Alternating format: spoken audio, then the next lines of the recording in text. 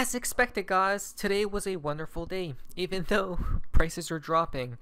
So we have to talk about, well, as expected, we will be on the right side of history. But first, we have to talk about what just happened. And then about February 13th, guys, in the month of February, there's going to be a lot of external events going to occur, going to take place, guys. So we have a lot to talk about today, okay? Pay very close attention, and please like today's video if you guys are going to enjoy it. Now, First things first, guys. Breaking from Disclosed TV. Justin, New York Community Bancorp stock crashes, trading halted. Uh-oh. What just happened over here, guys? This isn't looking too good at all. A bank collapses, bank implosions on the horizon. Look at their stock right here, guys. New York Community Bank falls 40% after cutting dividend by 70%, guys. Right? They also reported a fourth quarter loss of $260 million, while expectations were for a gain of that size. Now, listen to this. Tomorrow is the beginning of February, right? And it seems like February is about to start off really bad, guys, right? But we have to watch out for February 13th because that will be the marker.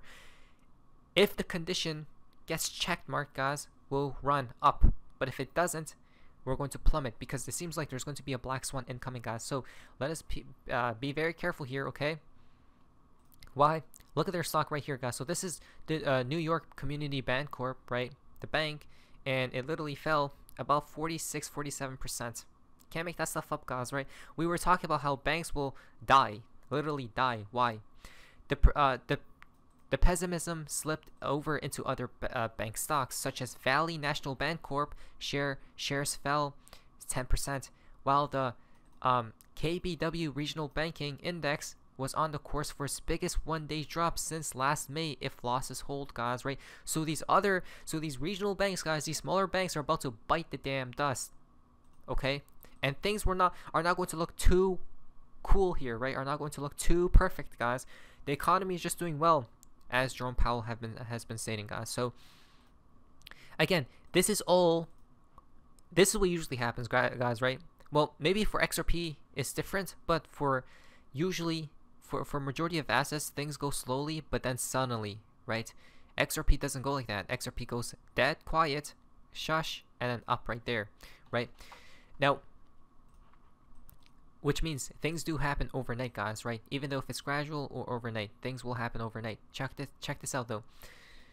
We see RIP small banks, rest in peace to small banks. Why? So we see a few different colors, guys, right? Colored lines. Blue is small bank cash reserves plummeting downwards. Green is large bank cash reserves going higher, and then this red line is a small bank cash, right? Total assets. And it's literally dying, guys. So regional banks in Pearl, once bank term funding program is pulled, guys, right? Once it's demolished, once it's destroyed, what's going to happen to these banks? Not immediately, I don't think. Maybe give it a few months after, guys, right? I mean, the banks are already collapsing, as we can see, right? Just look at their stocks, guys. So now people are suggesting and commenting on that things are starting to sound like 2008 again. All this talk about soft landing is about to go out the window, right? That's what happened previously as well, guys.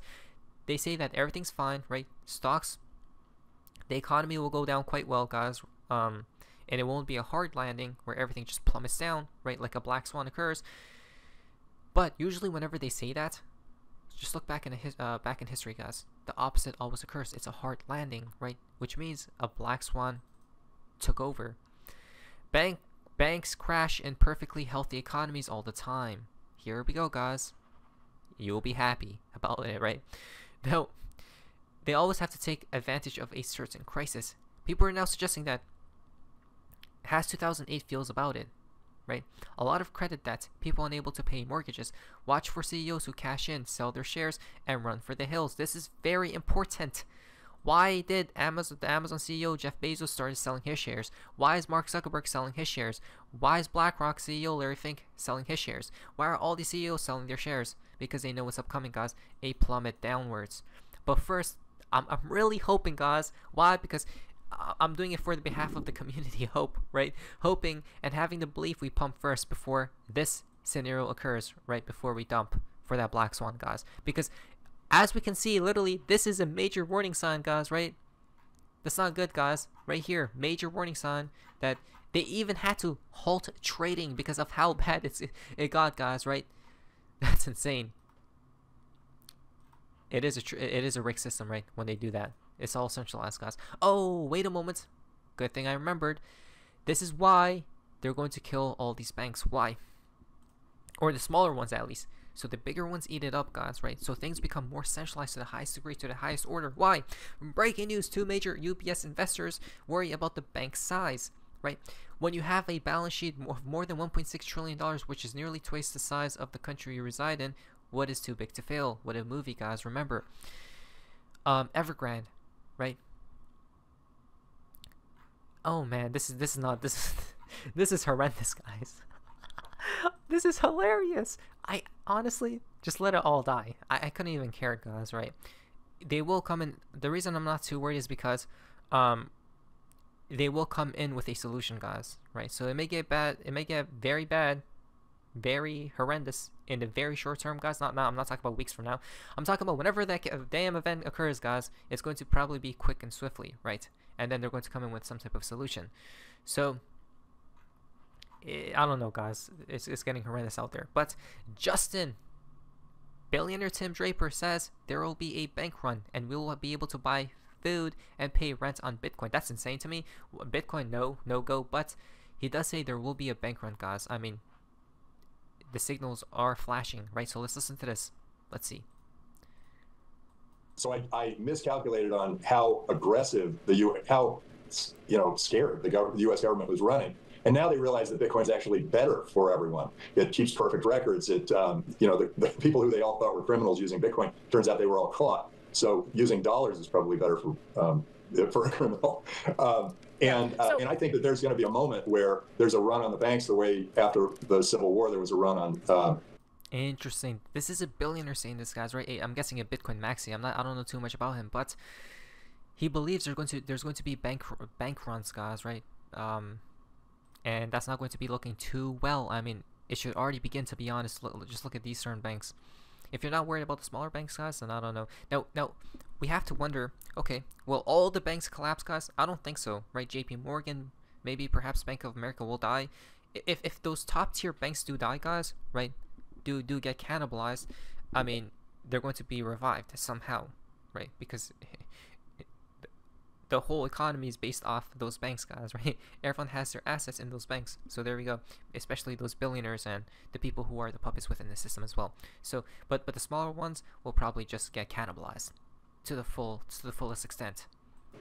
Confederate money, and there was a run on the Greek drachma and a run on the French franc when they became a part of the euro. So I actually think that there will be a moment in time when I can buy my food, clothing, and shelter all in Bitcoin, and people won't want dollars anymore. Okay, I don't know about that one.